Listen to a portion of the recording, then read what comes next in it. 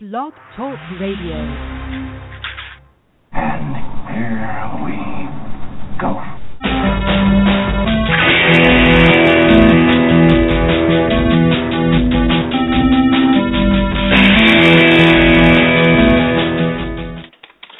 All right, welcome back to That Nerd Show. I know you've been missing us, but we're back, we're here, we got lots to talk about, and there is nothing more important than you should be listening to right now than our show. Well, except maybe hockey. It is the NHL playoffs. But other than that, you shouldn't be listening to anything else. Only That Nerd Show. All right, so we got a good, exciting show for you today. I'm one of your hosts, Marcus Blake, and with me as a guest host tonight is Alex Moore. Hello out there, and I'd just like to add that if you happen to have a basketball team that's actually winning in the playoffs, that would be worth watching at some point later on as well. But obviously the teams that are playing around here are not doing well, so there's that.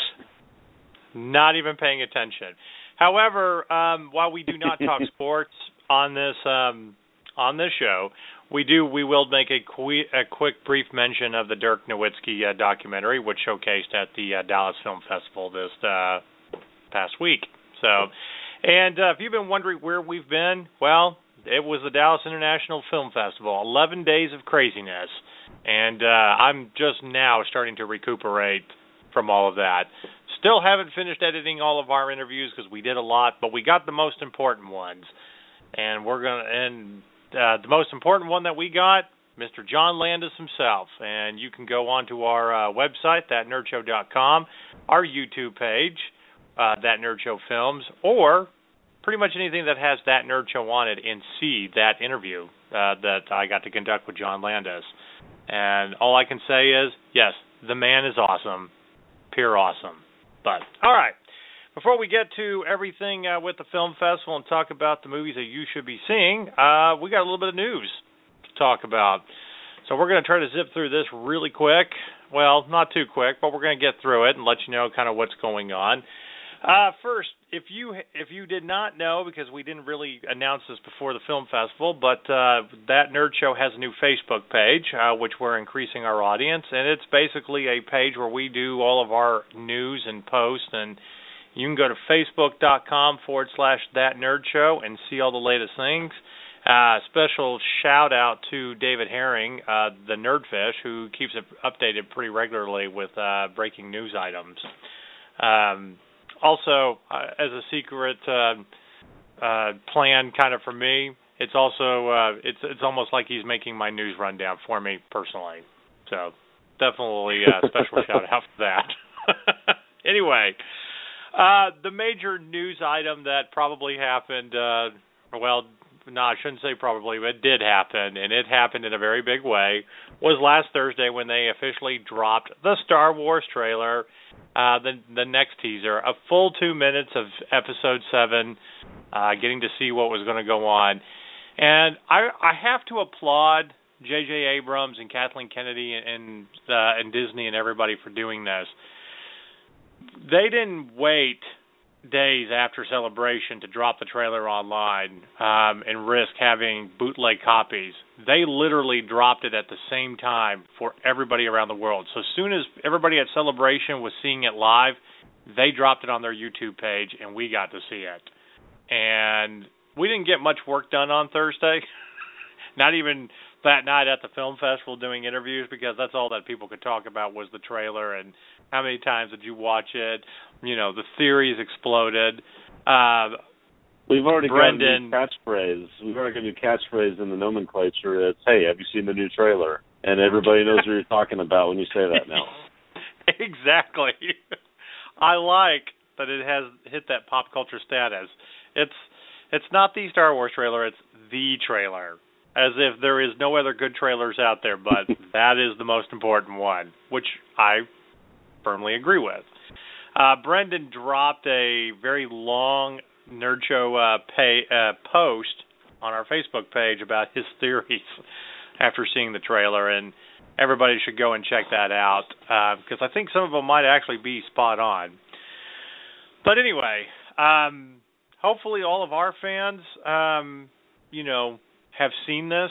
I know prisoners on death row that have seen this trailer, so you have no excuse not to see this. At least a few times. So, all right, pretty exciting.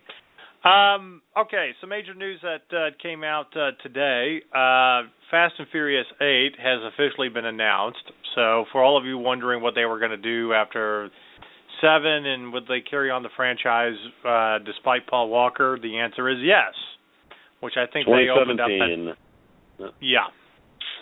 April, this is like April something or other of 2017.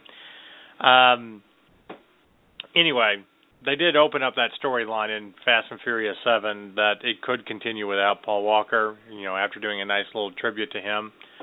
So, there we go. And I'm assuming we're going to get to see a lot of Mr. Nobody, Kurt Russell. So, there you go. Daredevil 2, not Daredevil 2. No, Ben Affleck did not reprise the role and make everybody throw up in their mouths. A second season of Daredevil on Netflix is being greenlit and will probably be out in the next year. We don't have an official date yet, only because they're not trying to stack all the Defender series on top of each other and trying to space it out. But they did confirm that they will be shooting Daredevil at the same time that they're shooting Jessica Cage. Wait, did I just say that right, or Jessica Jones? Anyway. Well, it could be Jessica Cage. Hint, hint in the comic books. Anyway. Not to give anything away. Yeah.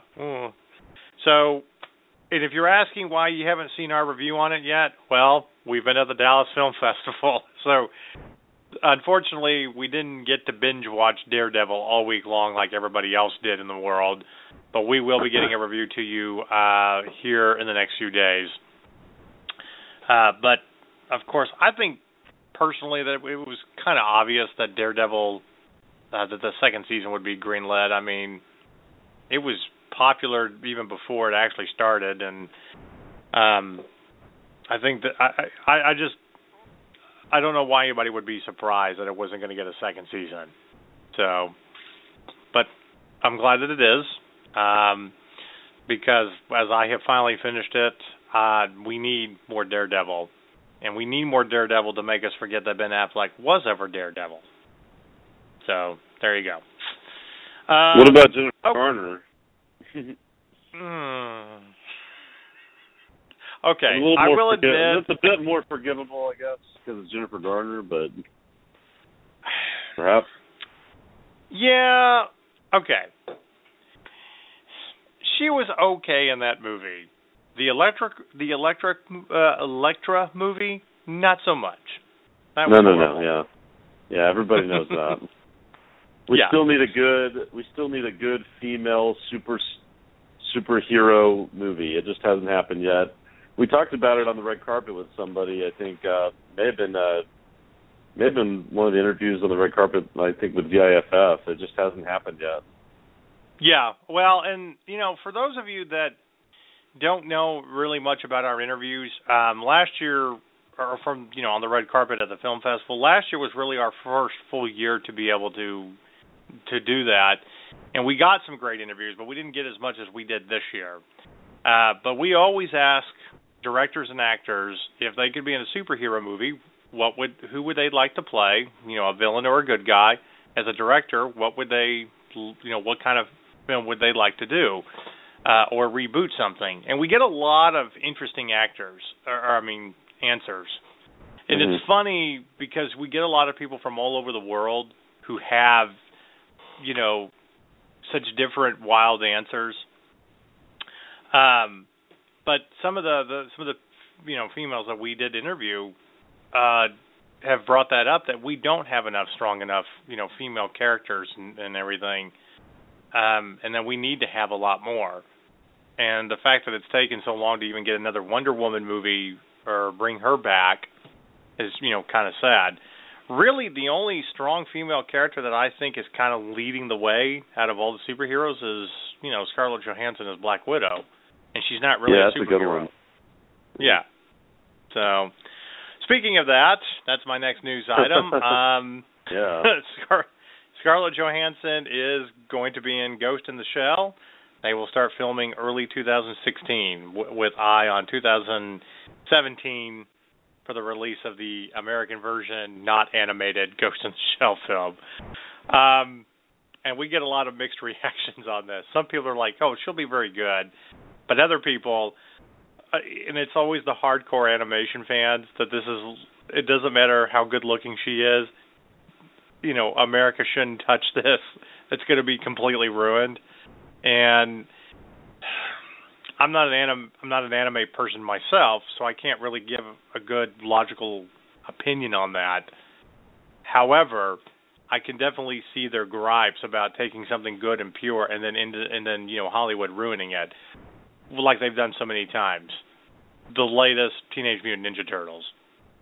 Just saying. Just saying. So there's a little bit of current news for you. One quick little thing. Two more news items, and then we're going to move on to the film festival. So for all you Galaxy Quest fans out there, this got announced this week. Yeah, I think we can all agree that it's one of the greatest movies ever. But apparently it's getting a TV show now. Now, I want to remind people that while this sounds like a good idea, it has not been confirmed that Alan Rickman or any of the other cast will actually be back for the TV shows. They probably won't be. So you've automatically... Huh? By Grabthar's Hammer. By the Sons of Warvant. We will avenge thee. Speaking of that, we did a trivia question a couple of years ago at the Star Trek in the Darkness promo night. And for the big ultimate prize pack, I asked, which movie, if live long and prosper is the famous saying in Star Trek, what's the famous saying in the Star Trek parody movie, and name that movie? And, of course, everybody looked at me kind of confused, but there was one guy in the back of the theater that raised his hand, and I was like, what is it, sir? And he stood up proudly, and he's like, that would be Galaxy Quest. And by Grabthar's Hammer, by the Sons of Warvan, I will avenge thee. And then finally everybody was like, oh, yeah, I remember that movie now. So, I like the idea of trying to do something with Galaxy Quest as a TV show. I think there's a lot of potential there. But I almost feel like you end up ruining it because it's not going to be the original cast which made that movie so fantastic, So, if you could pick one see. person to reprise any of the roles, who would it be, though? If you could have one, who would it be? Sam Rockwell, easy. Yeah, I totally agree. Yeah, the guy stole the show. He stole the show with other characters who were also stealing the show, so that's an impressive feat. Well, here's the thing. I mean, that it's all great, but the three funniest characters in that movie is Alan Rickman, his character, and of course Sam Rockwell, and then Andrea, whatever his name is, who played Monk, and I forget his name now. Yeah, Tech Sergeant Chen in the show, but yeah. Right. But Sam Rockwell just kind of stole scenes like he always does. So, anyway, we'll see what happens with that. All right, one more final little news item, and then I'm going to get to this week's Sign of the Apocalypse. So everybody knows by now that there's a crowdfunding campaign going on for Super Troopers, the sequel. And I think this is a great idea. Would love to see them, do Super Troopers again. But Brian Cox dropped a video a couple of days ago, just being snarky like he always is in his deep Scottish accent, talking about the fact that he had not been asked back yet. However, he had a couple of stipulations. One, he had to have a kick-ass action fight scene with a bullwhip. That was the stipulations on of He's how always he wanted returned. that. Yeah. and he did quickly point out that it does cost a lot of money to get that kick-ass action scene with a bullwhip. So people needed to donate to this campaign to make Super Troopers. I have no doubt that that's going to happen. But good for you, Brian Cox. We definitely want to see you with a bullwhip in a kick-ass action scene. I'm getting all antsy in your pantsy. So, anyway. Okay. This actually has to do with the news item. I wanted to save this for last as this week's Sign of the Apocalypse because we haven't done one in a while. Apparently, yes, Teenage Mutant Ninja Turtles 2 was greenlit because Hollywood is stupid. And they want to, rape and murder our nerd souls with crappy nerd movies. But I think in the back of their deluded minds, they think that they can kind of make this better by getting, a superior cast and whatnot. So they cast Tyler Perry to be in this movie. So I want to go ahead and just say this. I like Tyler Perry. The Medea character is a great character. He's been great in pretty much everything he does. Actually wasn't a bad Alex Cross. Not even Tyler Perry can save your crappy movie. Are you fucking insane? Really? Teenage Mutant Ninja Turtles 2? Because the other one wasn't bad enough? You just wanted to throw good money down the drain? There's so many independent film projects out there that are fantastic. And we know this because we were at the Dallas International Film Festival. So if you're going to just throw money out the door, then I can recommend an entire list of projects that should be funded, should be given distribution deals. Let's do that and not Teenage Mutant Ninja Turtles. Okay? Let's at least make them look like turtles, for instance. It doesn't look like turtles anymore, so. Right. And that is a good argument to make. They are turtles, and they should look like turtles.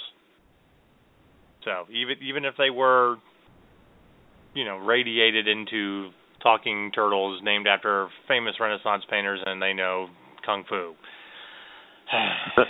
Anyway, I applaud the effort of trying to get Tyler Perry, but not even Tyler Perry, not even Medea can save this drowning ship of a piece of crap movie. So that's this week's Sign of the Apocalypse. Anyway, all right, so on to the Dallas International Film Festival. As I said before, it was 11 days of craziness. We did not get to see everything because there was only 4 of us, and there's 164 films, including shorts. But we got a lot of great interviews and can recommend a lot of things to you. So we're going to kind of go down our list of our favorite movies, and I will actually I'll tell you what the winners were, if we saw them, and how it all worked and everything. But before we do that, I do want to get to this. Excuse me. I am drinking beer tonight. Every film festival shows a few classic movies, and they like to honor directors and classic movie actresses or actors and stuff. Last year's classic movie pick was Stagecoach, the movie that made John Wayne famous, and it was great seeing it on the big screen. Well, this year was a particular favorite of mine, great classic, and it was The Blues Brothers, and John Landis was in Dallas to accept he was a star recipient. It was really cool. His son Max actually was there on a surprise to present the award to him. Now, if you don't know about Max Landis, he actually wrote the movie Chronicle about the kids who develop superhero powers and have to learn to live with them and do the right thing. Had Michael B. Jordan in it, who is currently in the new Fantastic Four movie. So, and as I said, we got a great interview talking about the Blues Brothers. and how it all came about with John Landis. Some fun tidbits about that movie, and you should definitely check our interview out with it. But yes, that was the big classic movie, and he did a Q&A, for the screening. So it was the original 35 millimeter print that they showed at the Texas Theater last Saturday. The Bluesmobile was there, or a Bluesmobile. Lots of us were dressed up as Blues Brothers. It was the perfect night. So congratulations to John Landis for that award, and of course, for everything that came about with this. So anyway, I'm going to go down the list here real quick, and I'm going to kind of read the who won what awards and everything, just in case you haven't heard, and in case some of you out there haven't actually gone over to the site. So best short film was Melville. The best documentary feature was Bat Kid Begins: The Wish Heard Around the World, and if you're a nerd, you should automatically know about the Bat Kid and city of San Francisco, coming together to give him an adventure. The best narrative feature was Thunder Broke the Heavens, which we're actually going to talk about here a little bit later. Narrative feature competition, the grand jury prize was the movie Radiator. Special jury prize for cinematography was Some Beast. Special jury prize for ensemble performance, Echoes of War. And the documentary feature grand prize was Barge. The Texas grand jury prize was for the movie Sacrifice, which we got a great interview with the director and producer of. And special jury prize ensemble performance, The Love Inside. And for the shorts competition, short grand jury prize was Cast in India, or student short grand jury prize. Short grand jury prize went to The Chicken. Short special jury prize went to One Hit Aquita. Special jury prize went to The Face of Ukraine, casting Oksana Bayul. And then, of course, the animated... Yeah, I didn't even know. I didn't even hear about that one, to be honest. I don't even remember interviewing anybody from that film. Oh, man. Just to think to interview Oksana Bayul, that would have been like a childhood dream come true right there. Are you like coming out that you're a major figure skater fan? I'm coming out that I had a crush on Oksana Bayul in 1994 for Lillehammer. I kind of liked Christina Yamaguchi. I'll admit it. Yeah, she was great too. Yeah, and Tanya Harding might have been crazy, and still is, but she was kind of cute back in the day. And the animated short grand jury prize goes out to The World of Tomorrow, and then of course the Silver Heart Award was Frame by Frame. So there are your prize winners that happened, and all movies you should definitely check out and stuff. Okay. So we're going to jump right into it, and I think we should actually start with Thunder Broke the Heavens. Okay.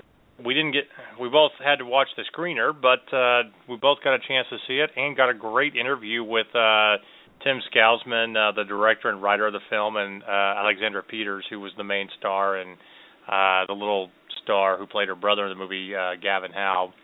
I got to tell you, this was one of the best movies at the film festival. I was actually very much blown away by everything in the film, and very much blown away by the level of talent that Miss Peters has.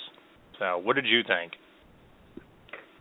Well, I was certainly impressed by her portrayal and her effort. I think there was a great amount of nurturing and care that went on with the director, and I felt like with Mr. Scousman, we could really see it just when we were on the red carpet and the way he was just conducting himself with the children on the red carpet, and you could just see that there was a great chemistry between them, almost like a father with his two children, and I think he really created a great atmosphere for the two of them that they could work in and feel comfortable, but then still be able to get the job done, and she really came through. Well, and for those of you that don't know what the film is about two kids who escape their father basically murdering their family on Thanksgiving Day and have to be placed in a foster home. And it's kind of a brutal home, not a very good atmosphere, and they eventually escape and go out and live out in the woods, trying to survive and until, the daughter or the character that Miss Peters plays, can't do it all, and take care of her brother and whatnot. So she's faced with that circumstances and also faced with some very life-threatening, things that happen towards the end of the film. But it's about two kids, trying to maintain their innocence and setting out on their own, but trying to escape the harshness of the world, and especially, with the foster care system who, some people are literally just in it for the extra check, and they don't really care about these kids, that kind of thing. One of the things I wanted to mention is I had a chance just kind of privately to talk with Tanner Beard, who played the foster father in the film, who, he's, as he likes to put it, I'm kind of a bastard in the film, and his character is. It's kind of, again, it hits upon that issue that it's hard enough being in a foster home, but being in one where there isn't any kind of nurturing environment, and especially when you're dealing with kids that are coming from traumatic circumstances and stuff like that, how do you deal with that? And especially for the kids who feel like that the choice they can make is to set out on their own and say, we don't need grown-ups, that kind of thing. And one of the things that he actually mentioned, and I did not know this, was Alexandra Peters is actually from Russia, and has been trained in dance and singing and in music, and in the scenes in the film, where it's actually her playing, guitar, and I think she kind of helped write some of those songs and whatnot, and everything. But she is someone to look out for in Hollywood. And of course, she was very nice on the red carpet and everything. But yeah, this just very much an incredible film. Yeah, and I was really happy with the cinematography. I think there were some great opportunities to really give the scenery a chance to play a role in the film. I felt like there was I thought that was well done as well in parts of the film. But overall, it was emotive and dramatic, and the direction and the nurturing that went on, just getting those kids prepared for the film. And I want to say for Tanner Beard, not just with the role he played in the film, but being as gracious as he was throughout the week on the red carpet and giving us time to speak with him about the film, I thought that he was a swell guy to talk with about the film. Well, yeah. Generally, everybody was generally pleasant. I mean, there's, I know that you hear instances sometimes of, people being rude and just, I don't want to be there, but I've got my contractual obligations and whatnot. We had a lot of great conversations, not only on the red carpet, but kind of outside, in the media lounge and all that when you're hanging out with these people, because there isn't very, very many famous stars that come and do that. I mean, probably the two most famous stars that I think were at the film festival were John Landis and Blythe Danner, which of course we have a great opening night interview with her talking about her latest film, but also some of her past projects. I think Chloe was very excited to get to talk to her about voicing the Helen Castle movie, an anime movie where she's a huge fan of, and But yeah. So speaking of like cinematography, it's kind of good for bringing that up. But another movie that we have to mention, and I really do want to just praise this film. If you love good old kind of spaghetti westerns, where you're the landscape almost serves as a third character. It's gritty and funny and whatnot, then Red on Yellow Kill a Fella is the movie for you this year. And that and again, we got a great interview with Justin Meeks, who starred in it, but was also one of the was a co-director, and of course I had a chance to talk with him privately at the Blues Brothers screening. But yeah, that movie was actually really good. Just the way they shot it, and Texas almost being a villain in itself, bringing these characters down, and you had a lot of biblical imagery and almost revelation, end of the world type of times. Once you get to these characters trying to escape and find their gold, and you think they're going to get away, and kind of the point that bad men shouldn't get away, that they will be swallowed up by their own deeds, and the chickens come home to roost, so to speak. But yeah, that whole movie was really interesting too. Shot right. Yeah. Well, in terms of entertainment value, I thought that was the film I really enjoyed the most. I think it would have been interesting to actually see it in the theater to really get an idea of how the audience was responding, because it was getting a lot of praise from the general audience.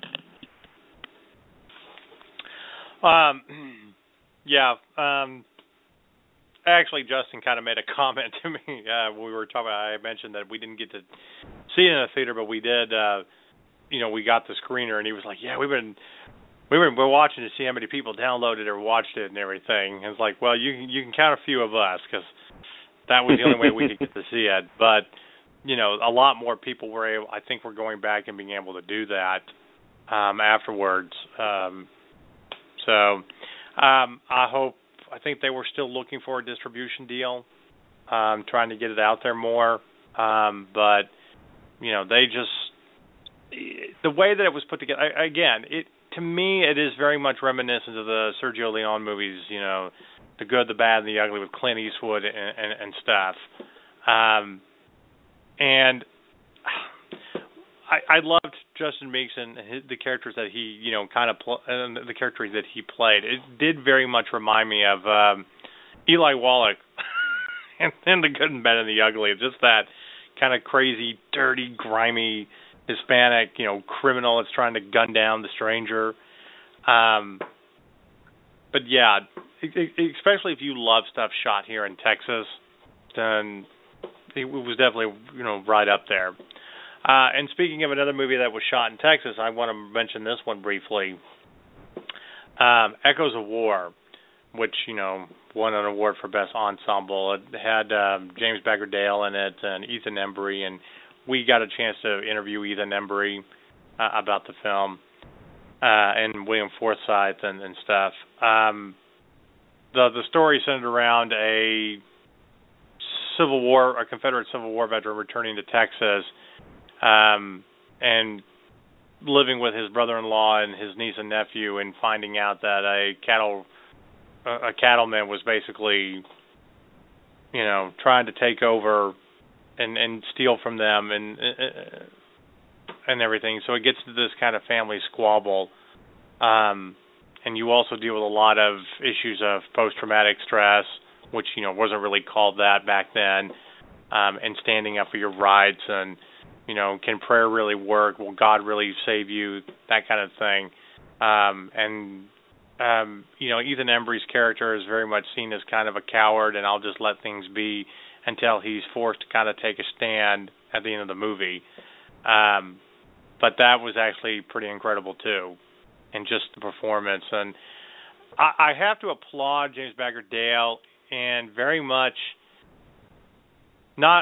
very much a heavy, thick Southern drawl, but his character does remind me a lot of John Wayne's character in The Searchers, coming home, from the war, trying to adjust, knows that he's not a good person, and trying to find his own humanity again, which, I think by the end of this film, he gets to the point where he knows he's really not going to have that anymore.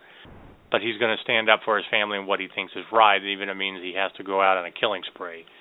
Hence, the Echoes of War, because it's very much relevant as an allegory today. We've got vets returning that it's hard to adjust to life and find some kind of normalcy. So, definitely applaud that film for what it is, and just great acting all around. Especially by Ethan Embry. He's our age now, pushing close to 40, and we still like to remember him from his teenage roles of at Empire Records and Can't Hardly Wait, and he is so much far removed from that now that he can take on grittier roles and much more of an adult character, and it's just very, very interesting. So what other movies stood out to you, Alex? Well, the first movie that I had the chance to really sit down and watch was a film that you actually got to join me with, and that was This Isn't Funny. And obviously some sort of an ironic title, This Isn't Funny, or Is It, type of thing. And we had a chance to also talk with the two stars of the film, that being Katie Page and Paul Ashton, playing the parts of Jamie Thompson and Elliot Anderson. And I felt like there was definitely a chemistry between the two of them, and as it turns out, as I found out after the movie was over, they actually are dating each other in real life. So it was clear that there was some advantage to their work in the film as well. But I have to say that there was some parts of this movie that were very funny that I think everybody in the audience really enjoyed. But it's a romantic comedy, and you don't necessarily get a lot of romantic comedies at film festivals like this. But right. I was impressed with the sound mixing that they were able to do in some of the parts that were a bit more dramatic and serious. And I thought that the comedic part of the film was excellent. I wasn't sure how I felt about the romantic side of things. It's very hard to kind of strike that balance between making something that's a good romance and something that's also a great comedy, without one kind of taking over the other as being very dominant. And I felt like structurally there were some issues just with the way they sort of put some of the comedic elements in there, even though by themselves that were very funny.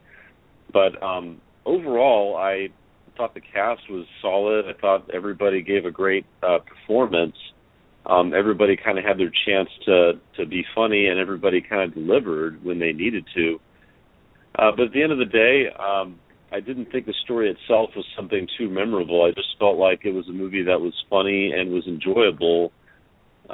So something that I think people could enjoy as a comedy or a romance, depending on which they can relate to. But as a hybrid, as being a romantic comedy, I was not too sure how I felt about it on that, as far as just how solid it really was overall. I thought it was very clever.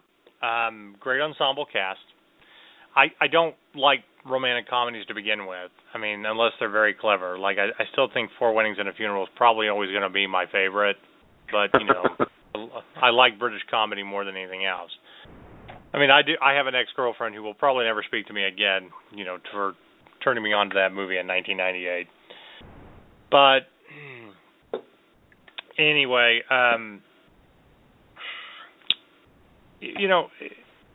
it's not always about everybody ending up together at the end of the film. It's about how, real life is and, in the baggage that you bring along. But there is one element of the romantic comedy that I think always has to stand, from, screwball comedies of the 30s, 40s, and 50s to now. There has to be that really accidental meet cute between your two characters. And I think it was clever of, she nearly runs him over while he's on his bike, and then makes fun of him in stand-up comedy later that evening in his ridiculous bicycle hat. The stand-up element of the film, and these people that, put forth the craziness in their lives out on stage, which, is a very real thing between comedians. The best comedy is always trying to share from your experiences. I thought that was fantastic. So, of course, you've set up this, I don't like you, blah, blah, blah, but I'm going to make fun of you on stage, and automatically there is some kind of thing between you. But again, it's not always about ending up with that person and riding off into the sunset and being all happy and whatnot, especially when you're dealing with a pregnancy scare. Again, you're supposed to come to some kind of resolution, and if you don't end up together, then, what did you learn from it? Does it make you better for the next relationship? Or do you deal with what they are, the cliche of a saying, you have to set them free, and then, if they come back, then it's meant to be type of deal. But the humor in it was very good. I love the soundtrack. You can definitely tell that the two stars had a lot of chemistry together. But the other thing to applaud is is all the other side characters, and who they got to be in the film. Anthony LaFagia was absolutely hysterical. Yes.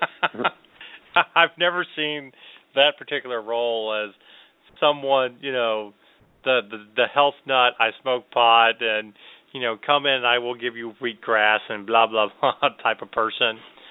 I don't, it's a very, you mentioned that's a very clever title.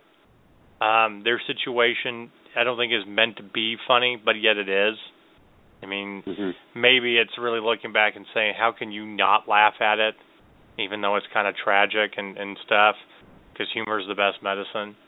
And especially when they're dealing with idiotic parents, as young people, and thinking that they're being irresponsible and not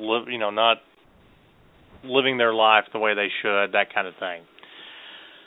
So, I mean, I personally I'd give it a 7 out of 10. It's not a great movie, but it's not a horrible movie either. It's definitely a fun movie and very clever at how it's written. And I think the two stars, be very proud of it, especially the original material, the comedy material that goes into it. I'll put it to you this way: I love Judd Apatow. I will always love everything he does. Okay, and I thought Funny People was kind of clever as a movie. Okay, but I also didn't buy it as much because here we are with Adam Sandler and Seth Rogen, and I feel like we're in some kind of weird college movie, and it didn't live up to what I thought it should be, especially from the stand-up. I thought This Isn't Funny with that element in the movie was way better. So, nothing against Judd Apatow. Yeah. No, I think what helped this movie compared to a movie like that one was that there was just a better flow. The issue I had with Funny People was the fact that it just seemed like there was kind of a break in the story, and there's just sort of an interruption, and you go to a completely different story, and then you kind of make your way back at the end. And if there's one thing that worked with having these comedic moments throughout the film, including the stand-up, which I thought, even though it reminded me of Seinfeld, which was absolutely great, at the same time, I felt like some of it didn't quite make sense, just from my point of view, being, I guess, more nitpicky on that. But I think that did sort of create a better flow so that you're getting a balance of seriousness in the story, but also getting a few laughs in between, just to kind of balance it out. Even if it does feel like it is a bit forced in some way. But I'm kind of with you as far as the overall rating. I was kind of sitting on about a 7 on that one, and I think that overall they did a nice job together with this film, and they were very genuine about what they had to say about the film as well. I think that they have good expectations for their work. And I think it's going to be interesting to see what they can come up with in the future as well, and see if they're going to be able to work together in the future after this movie. Yeah. Well, and I think that's kind of the test when you're, kind of Hollywoodish and, you're actors and how much you work together. I got personally reminded of that today when a friend of mine posted on Facebook that the comedy troupe that I was a part of 10 years ago, and it has now officially been 10 years, and the first videos that we ever did together were uploaded online. can you believe this was the Sideshow Freaks in 2005? And while everybody fought and broke up, and one of them, my comedy writing partner, went off to New York and lived a very vagabond life. In fact, a few years ago, I got a call one day. I hadn't heard from him in years, and this was totally him. Hey, man, I'm getting a ride to Dallas, but when I get there, can you give me a ride to Irving? I'm like, I haven't spoken to you in 4 years, man. Yeah, I will. It's cut to the chase. He's like, yeah, we might have to go and pick some stuff up for me. And like, why are we saying stuff? I know we have to go find your pot dealer. You need to do that in a Lumberg voice from Office Space. It would sound better.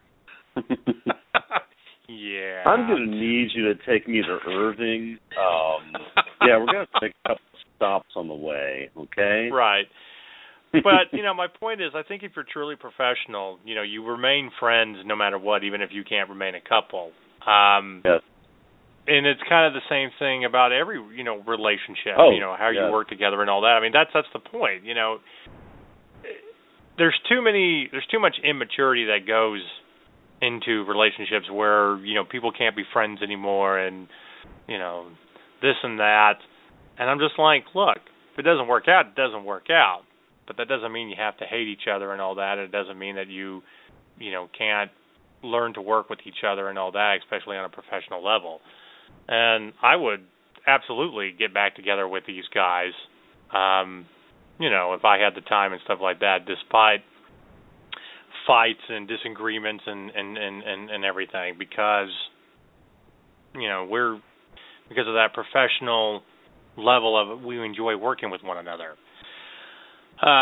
So anyway, all right.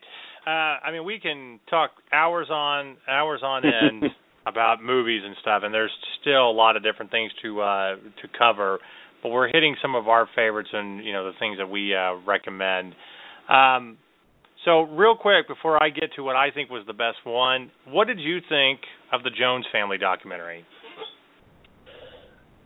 Well, I thought it was an interesting story, and I have to say that when we had the roundtable discussion with some of the guys who were in on the filmmaking, they really did a wonderful job of selling that film, and I think that they had something great to sell, and I think the relationship, the unlikely relationship between Michael Corcoran and the Jones family, especially Bishop Fred Jones, is a remarkable story, and I think that's really true to life, that you find these people who don't seem to have much in common but are able to sort of find a way to get along with each other.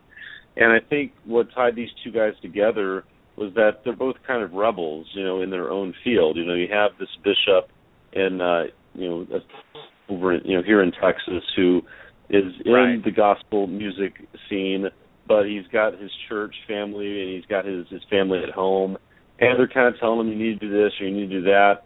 And this sort of is an example of he's kind of pulling away at it, and sometimes going against the grain. And I think that somebody like Michael Corcoran, who's a rock critic, something that he related to, and so I think they just identified that with each other. And it was kind of up to Alan Berg to sort of show that. And I think for the most part, he was able to sort of show that. If there was anything about the film that I think was lacking, was that just sort of the direction that it went in. And I think for a director of a documentary, it can be a difficult decision, because just like when you're making a regular film, you have to sort of angle a story a certain way. But with this one, you're dealing with real people. And so it's a very tedious task that I think there's a lot of thinking that has to go on with that. And you have so much material that you're having to cut and decide which way we're going to go with this, because this is all real stuff. So we have to decide which side of the story we want to show. And I think at the end of the day, they decided they wanted to go with something that was going to be more uplifting. And I don't have any issues with that. I think for these people, with the Jones family singers, you want to hope for them that they're going to be able to make something of this, and not just in terms of a business and financially being stable, but for them as spiritual people, getting their message out and feeling like they've done their job as as Christians from their point of view. Right. I agree. After we got to interview the directors and everything of this film, but we also got to interview the singers, and they actually sang for us, and we'll get that video edited for you so you could hear it. And there's what they always call the two faces of fame. There's always that back end, people fighting and the ugliness that goes with it, and stabbing each other in the back, and what you're willing to do to be famous, and can you hang on to your soul type of deal. And especially when you're a gospel, which is, I think, an interesting allegory. But then, you don't, if you're trying to sell something, you need something to be inspirational to say that you can do it too. So, yeah, I can imagine that there's a very big balance on how you do that. But I applaud what they're doing. I really do. I applaud where they're going in the stardom, and hope that they deal with it well and everything. So, we'll see with it. Okay, so we got about 8 minutes left, and it's going to take about that long to really talk about what I think was probably the best documentary of the film festival, only from the simple fact that we're nerds, so this is something that's right up our alley. Raiders, the story of the greatest fan film ever made. And if you don't know about this film, let me tell you, a group of guys back in the early 80s, when they were kids, decided to do a shot-for-shot remake of Raiders of the Lost Ark, and they did it over the course of 7 summers. They got high school friends, and they did it from the time they were like in 6th grade to the time they when they graduated high school. And this is back on like a not a very good camera compared to today, so the quality of their film is not that good, but the pure, unabashed love they had for Raiders of the Lost Ark and everything they put into it with practical effects, to the point of, I'm going to put a flame retardant jacket on some guy and throw gasoline on him to set him on fire to show the bar scene in the movie, which they did. And you're like, how are these kids not killing, how did they not kill themselves? So, of course, if you know the story that Eric, who was the director and played Belloc, let someone copy his VHS copy, and then it became this underground cult hit because copies kept being made from his, and it kept getting around to where Eli Roth got a copy of it when he was in film school in New York. And then, of course, it ended up in Harry Knowles at Ain't It Cool News, and, they've done some screenings of this fan film. Well, they got, the only scene they didn't do was the airplane scene because they couldn't build an airplane, and they didn't know how to get that done. Well, Tim Scousman also did this film, the documentary, and it was about how they came to make the film, everything that led up to it becoming cult status, to the fact that Steven Spielberg even saw it and was inspired, and they got to meet Steven Spielberg too. We want to shoot this final scene, and they raised $46,000 to shoot that scene. They built an actual airplane. While it was more professionally done this time around, and the quality is a lot better compared to what it is, they got everything done. They even got some of their old high school friends back together to play parts, including the girl that they had a crush on in school who played Marion. And she came back.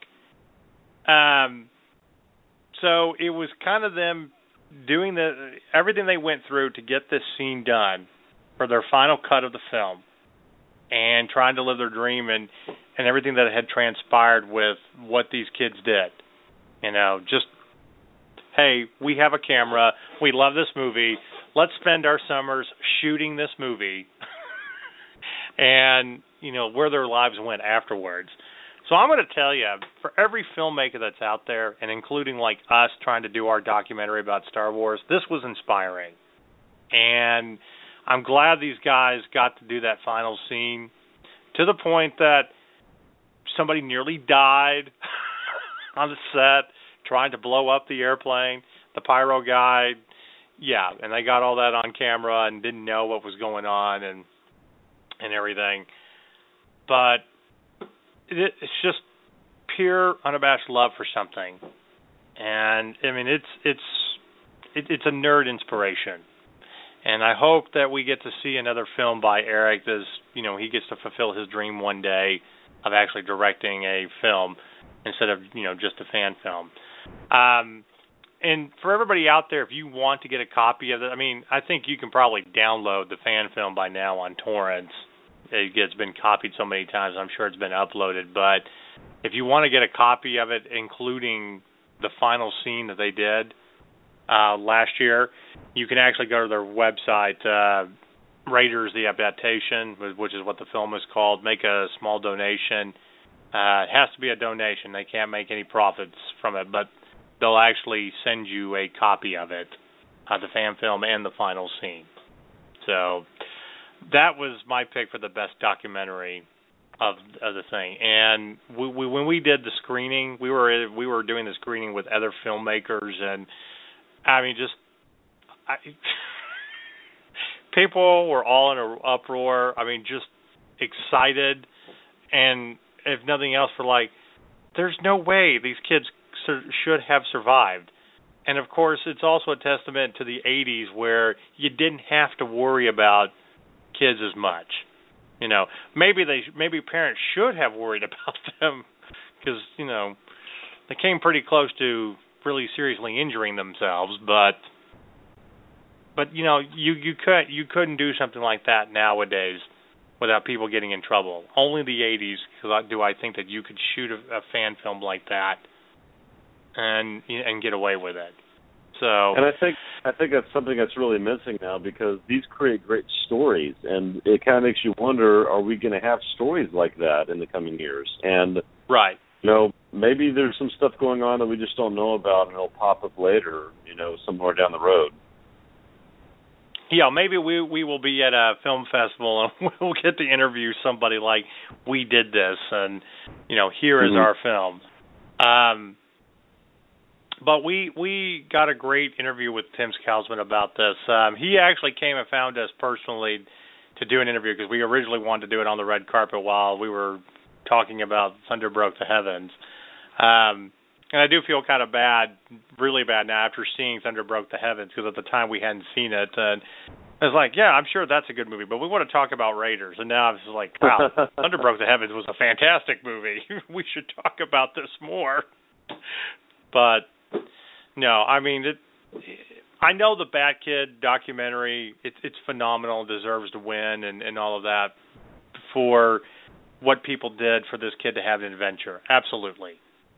But in my mind, Raiders is the best just because of what these kids did, and they're still kids at heart. And the best line came from interviewing Eric's son. Steven Spielberg made Raiders of the Lost Ark for $18 million.